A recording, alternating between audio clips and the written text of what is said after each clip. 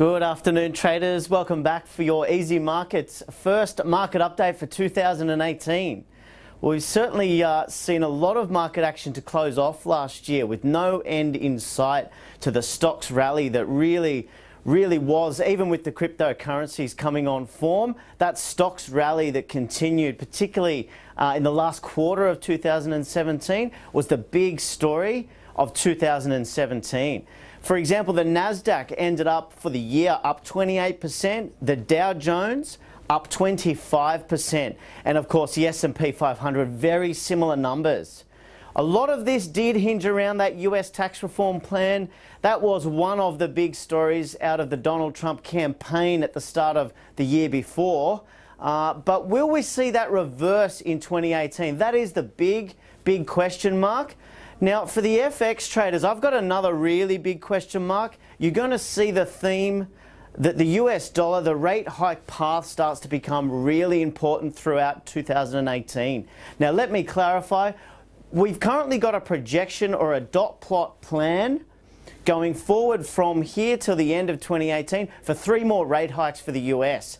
If we get any wobbles or any really soft data points out of the US, particularly around the labour market, or obviously inflation, all of a sudden, all of that US dollar rally that has helped a lot of the different major pairs move in the FX markets in 2017 will not only unravel, but it will come back to earth very quickly in our new year here.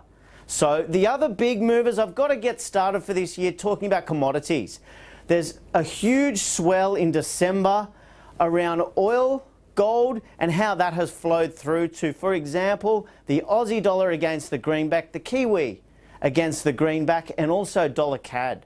So dollar CAD, for example, has not been at this level until you go back to the start of 2017, and looking very heavy here, even at 25.50. Looks like more downside pressure is still potentially in the pipeline.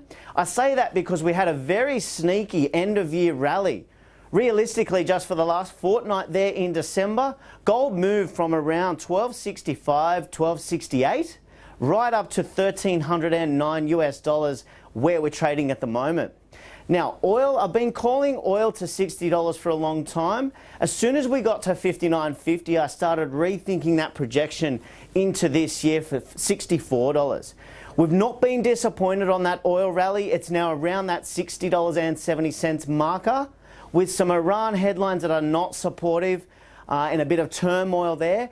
I think that story will fizzle out like most of those geopolitical headlines do, and the real frontline story, that Saudi Aramco listing, will start to really fire up the oil bulls. So don't be surprised if we see oil keep going higher. Whether it can get above $64 remains to be seen, but I certainly think it won't be too long until we're nudging those levels. So for the other commodity currencies, the Aussie now tipping 78.30, scratching its head on where to go next.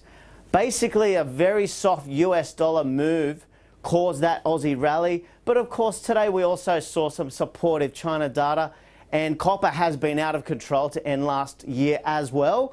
And separately, of course, is the Kiwi that made its way up to 71 in another commodity currency move. They've been the big story in December, just to tie off last year. So where do we sit right at the moment? Europe's on a bit of a knife edge. The euro accelerated its way through 120. I'm really optimistic that I not only called that level, but that it's holding that level. So the euro now settling down a little, just about 120.15 is really anyone's guess, and a US dollar play for the next moves from here.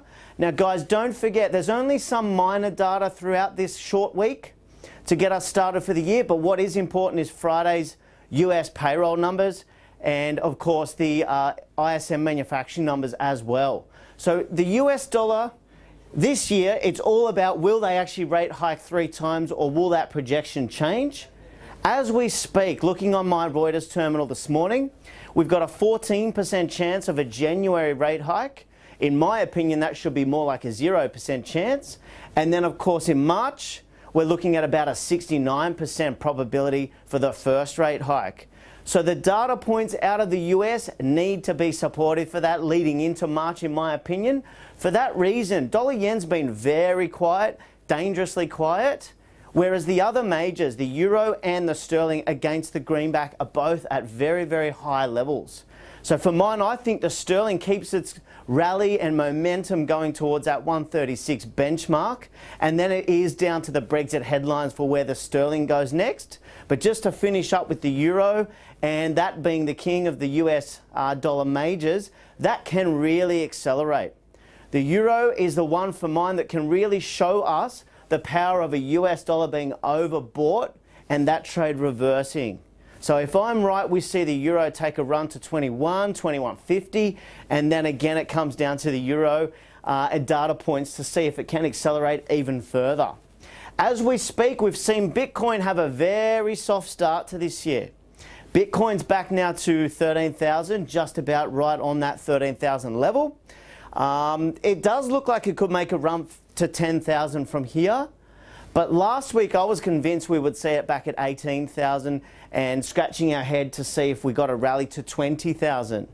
Put all of that aside, I think the very soft opening this year and some rotation into smaller coins, it's a great opportunity on our platform because with easyMarkets you can buy or sell. You've got that ability to short Bitcoin if you do think, like I do, that it may make a run lower.